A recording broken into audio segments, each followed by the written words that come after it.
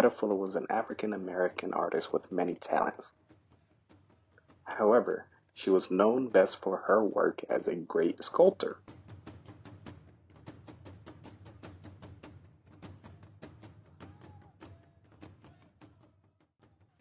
After coming back from Paris from learning under her mentor, Meta created some great sculptures.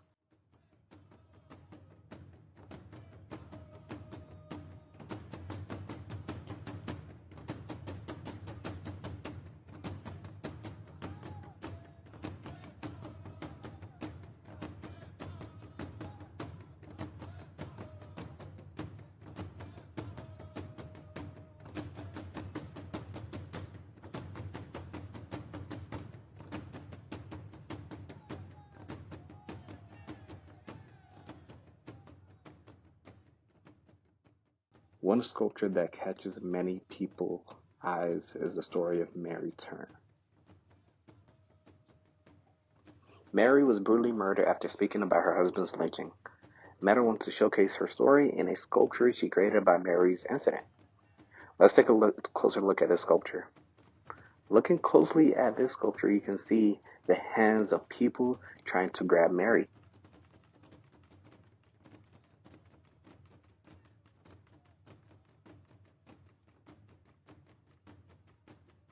In the second screenshot, you can see Mary holding her child. Meta does a great job of showing Mary in a heroic way, defending her child even in the last dying moments. This is a great job by Meta, and she did a great job of replicating this type of work in all her sculptures. Hello, I hope you guys can see well, because I can't really tell. I'm using my iPhone to record. You guys were also probably expecting my wife to critique this sculpture here, but unfortunately she was unable to do that. She was shy.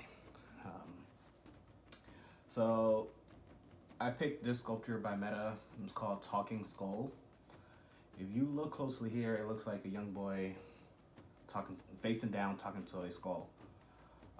The story behind this is I think an African folk tale where the boy talks to the skull and then he takes the talking skull, to his village and shows his chief,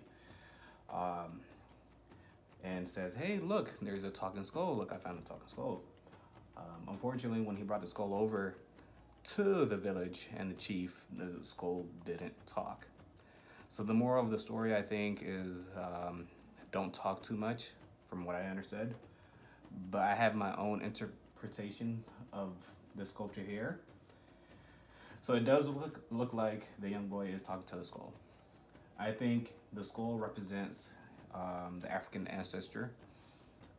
The boy is trying to communicate with them, but it's been so long and things has happened over time where they completely lost link.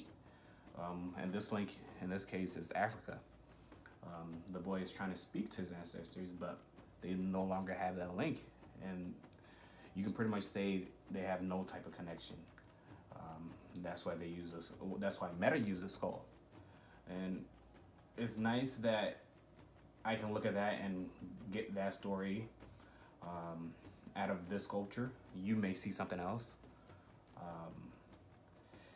I love the fact that, you know, when I look at this, the boy does look sad, disappointed, and it almost seems like the skull is talking back by the position of the head. And in another case, it also looks like the boy might be praying. There are people that do, you know, bow down and pray in this way. It's pretty cool. That's my opinion. I feel sad, you know, when I'm looking at this sculpture here. I wish there was some type of connection that the African American people could have with the African ancestors, but unfortunately, slavery caused that disconnect, and they will never be able to experience what I feel when I go back home. And it's a great feeling to be home, you know, to be among your people. And unfortunately, these people here will never be able to feel that feeling. Well, thank you. That is my critique. Hopefully, this counts as some credit, even though we were supposed to bring someone else to critique it. I hope you guys enjoy. I had a great semester, and good night. Let's enjoy one of my favorite sculptures by Meta. The wrapping and the posture of this sculpture really defines who the African American people are. Strong and with a vibrant history. Meta does a great job of capturing this well. After reading and doing this project and learning more about Meta, and let's say if you were to ask me who I thought Meta was, I would tell you she was a storyteller, and a damn good one.